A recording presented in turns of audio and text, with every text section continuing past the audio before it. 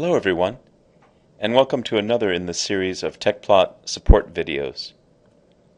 We sometimes hear from customers who can't see their contour variables after they've loaded their data into Tecplot.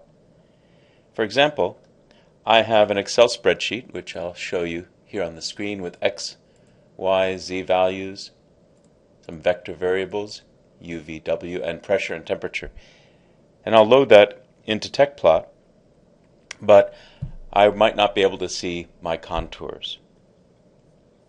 Let's examine the process in Tecplot to see our contours.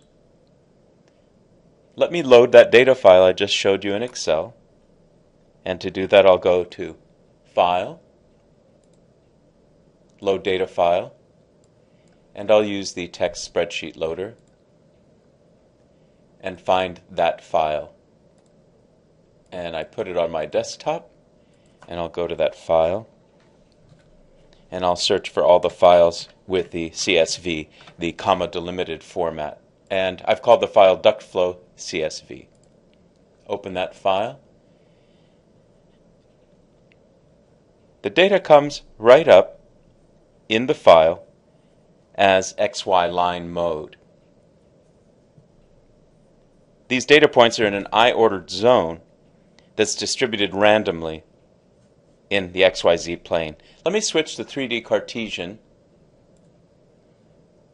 and now I'm going to click to enable my contours. I'd like to see my contours. Oh, and nothing's happening.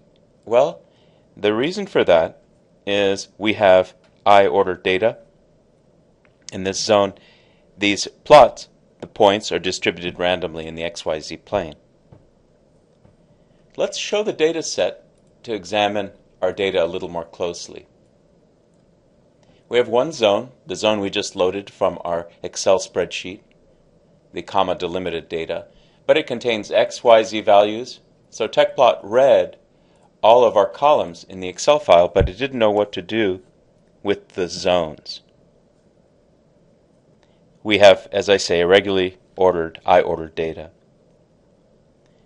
We can create mesh plots and scatter points for this type of data, but we cannot create contour plots. Light source shading we also can't do, nor can we do stream traces. But in Tecplot 360 we can interpolate this data into an IJK ordered mesh. Then we can create contour plots and other types of field plots with the interpolated data. And let's do that. First, we need to create a new ordered mesh. I'll go and create that from the Data file, File menu, Create Zone, Rectangular. And I'm just going to give it dimensions of IJK of 25 each. So I'll load that. And you notice also that the X, Y, and Z coordinates, the minimum and maximums for those have been detected, because the data are there already. Now I'll click Create. Rectangular zone has been created, and I'll close this screen. So it puts up a visual representation. We still can't see our contours because we now have to interpolate our data into this new zone.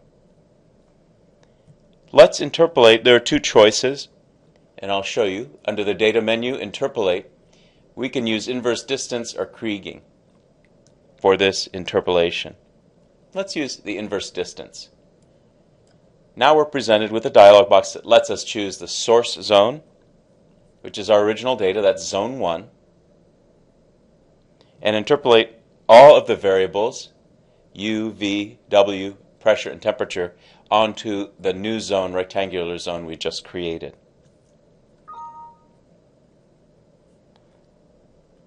I'll compute that, and you see that it has completed the inverse distance interpolation.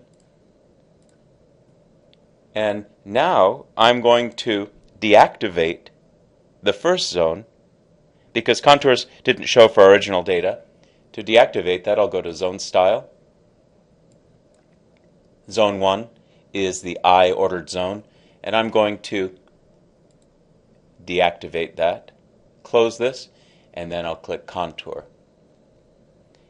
This tells us that we'll turn on surfaces for active zones, we want to do that, and there we go. We have our zones showing, the contour now showing the pressure and temperature variables. Right now, we're showing the pressure variable, but I could easily change that, of course, to the temperature variable, and you see that in the background.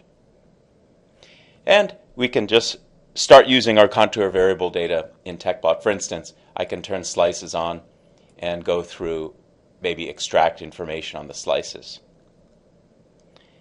So that is a brief demonstration of how to use interpolation to show your contours in Tecplot. Thank you very much for your attention. We hope this video on interpolation has been helpful to you, and see you next time. Thank you.